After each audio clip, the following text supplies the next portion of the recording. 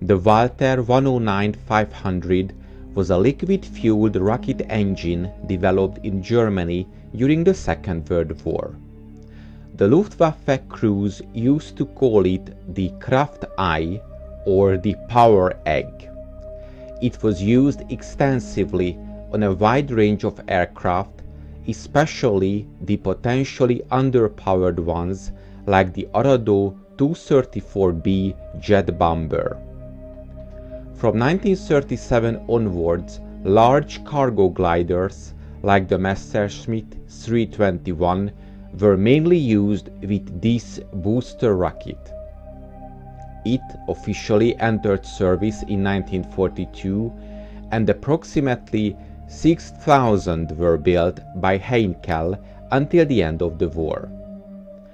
The 109-500, when fitted to the parent aircraft, carries 5 compressed air bottles. At the start of the mission, the procedure was for the aircrew to run up the aircraft's main engines. When sufficiently prepared for takeoff, a signal was given to the ground crew, who then turned the rocket pack's master control to on.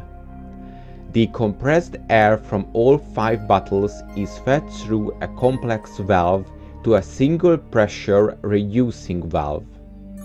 From there, the flow of air is held back by a solenoid operated valve.